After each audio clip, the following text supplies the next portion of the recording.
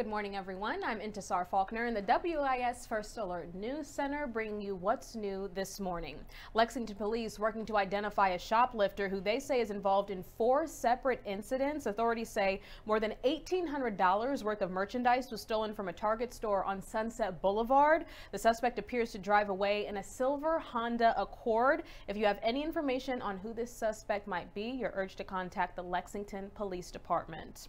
And it's time to get your green on. You can head down to 5 Points later tonight for the official kickoff of this year's St. Patty's Day festivities in Columbia. Tonight's celebration will feature live performances, family activities, Irish music, and dyeing of the fountain green ahead of the annual festival that's set to take place on Saturday, March 16th. All the fun starts tonight at 6 p.m. at the main fountain on Hardin Street in 5 Points. And for all the latest news, weather, and traffic updates, be sure to visit our website at WISTV.com.